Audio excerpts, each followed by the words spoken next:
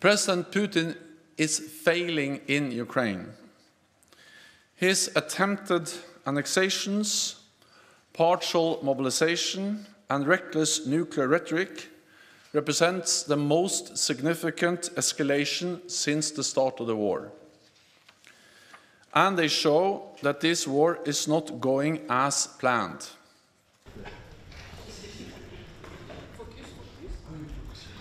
General, according to Americans and Ukrainians, yesterday's strike on Ukraine were planned. On Thursday, I will chair a regular meeting of the Nuclear Planning Group. The fundamental purpose of NATO's nuclear deterrent has always been to preserve peace, prevent coercion, and deter aggression.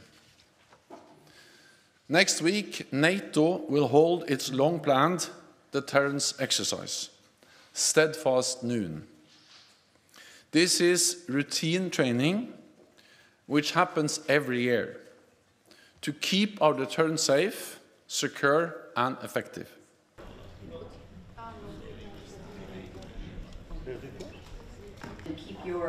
Keep your arsenals full while supplying more to Ukraine. But for example, with the air defense, the air-to-air missiles.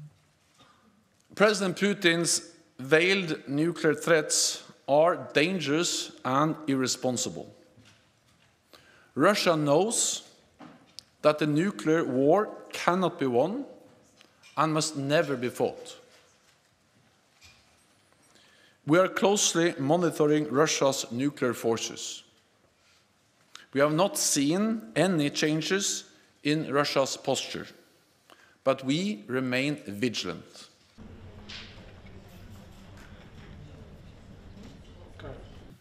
Now is the right time to be firm and to be clear that NATO is there to protect and defend all allies.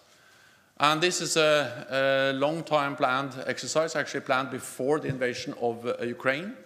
It's a routine exercise, and it's an exercise to ensure that our nuclear deterrent remains safe, secure, and effective. I visited this exercise a few years ago.